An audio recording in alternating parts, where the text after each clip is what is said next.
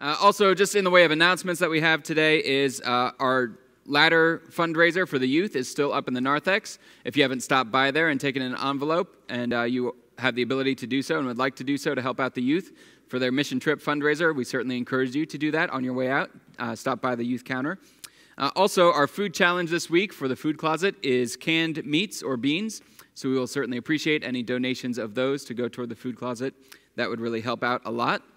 And then one thing, it's in your bulletin. I'm going to direct your attention on the last page, the Family Fun Day. That's next Sunday after the 11 o'clock service. You can read all of the details there.